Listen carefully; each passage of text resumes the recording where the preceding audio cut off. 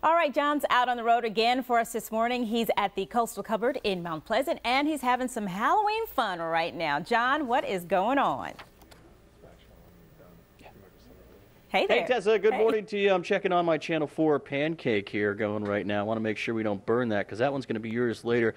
Chef Steven is here with the Coastal Cupboard. He's got so many kitchen gadgets. I love it. I love coming here. It's so much fun. Right now we're going to start off with the, what is this? This is the pancake pen. Is that correct? Pancake pen. That's okay. How we made the nice little number 4 there. It's just a real simple thing. It's good for cupcakes as well. You fill up the batter, and we just go ahead and make the pancakes. Easy, breezy, no mess. We like that. And these are some special pancakes because, you know, we got fall coming up, and there's a lot of taste of fall that we want to get into. So tell me how you made these pancakes. Basically, I used some buckwheat flour, some baking soda, sugar, salt, and then I used some maple pumpkin butter that we have here in the store. And the whole recipe's on our website. It's real simple to make. And pumpkin's so big right now in flavors. It's in coffee, it's in candy, it's in candy corn, just about everything. Why do you like pumpkin so much, and how does it really express fall? Well, it's just because it's the only time of year that you can really get the pumpkins. And, you know, there's a variety of different pumpkins you can use, and I love it. You know, it reminds me of being a kid and Thanksgiving. So. Absolutely. Yeah, these pancakes, we want to make sure that we come over and flip these, right? And get them off the griddle a little bit.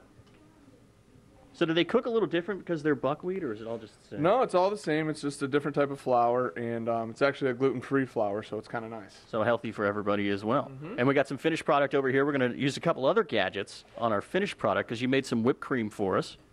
Yes, sir. Scooping that up right now on these beautiful silver dollar buckwheat pancakes. I like that. That looks good. And then we're gonna go ahead and shave some chocolate on top, because that way the kids will really enjoy it. So healthy still. Absolutely. This is a low-fat chocolate, so. It's a special breakfast treat, is what you're telling me. Yes, sir. Okay, also we want to get to this delicious soup because this pile of bacon that's been here all day long is so tantalizing. Tell us what you're going to do with that. That's just going to be a garnish for the soup. We actually use the bacon grease to cook the onions and the celery that's in the soup itself. So we're going to zip off a little bit of this corn with the corn zipper here. This is one of the coolest things I've ever seen. It looks just like a regular peeler, but it's a little bit different and really handy. Yeah, it's got these little teeth on it, and it's really nice to, you know, just to get the corn right off the cob, and there's really no mess at all. It just pulls it right down. So the traditional butter knife has been replaced. You don't need to do that anymore. Yeah, no more butter knives, no more pocket knives for this. Well, tell us about the soup because it smells so good, Chef. The soup, it's a corn chowder. It's got some potatoes, celery, garlic, obviously a little bit of garlic, and then we're finishing it off with the corn, which has been it's been roasted ahead of time. So we're gonna do that. We're just gonna go ahead and give it a quick stir. Corn, another popular fall time garnish, you could Oh say. yeah, absolutely. It's no more corn on the cob. It's more of roasted and smoked product. So we're just gonna get a little bit on top there, and we're gonna garnish it with the bacon. I wish everyone in the home could smell this. It smells so delicious right now. Well, what are some of your favorite fall flavors that you guys have? Well, obviously you got to go with squash. I'm a huge fan of squash in any form. You can roast it. I'm a big fan of smoking it, but acorn squash just reminds me of being a kid with some butter, cinnamon, nutmeg.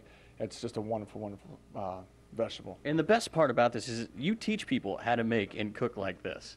Yeah, we do classes pretty much 5 days a week for lunch and dinner, mostly at lunch. And, you know, they're an hour-long class, and they're a good time. You know, get people in and out in an hour. It's some people's lunch break. So. What are some of your upcoming classes that you really are excited about? I'm always excited about doing the shrimp and grits. Those seem to be pretty popular classes. And then paella. I'm really getting into the Spanish cuisine, so we're doing a authentic paella with rabbit and duck, and it's going to be really nice. It does sound fantastic. Now, these pancakes here, they look so good. The consistency, does it change at all because you're using a little different ingredients? I know you didn't even go with a mix. You made this all from scratch. Yeah, I made it from scratch. And no, it's just the buckwheat flour really doesn't change it at all. It's we had these growing up as kids, my brothers and I, but it doesn't change the product at all. It just makes it a nice, healthy, gluten-free, and fall flavors. And talk to me about the pancake pen one more time. How much easier does that make it? There's no mess. Oh, there's no mess at all, you know, and it's great. You know, I don't have batter all over the place, and you just have it upside down like that, and it's got a little cup that's going to catch any excess batter. But it's really nice for cupcakes, too, so you don't have batter all over your cupcake pans as well. Great fall flavors here. You guys also have an extensive wine selection here at Coastal Cupboard.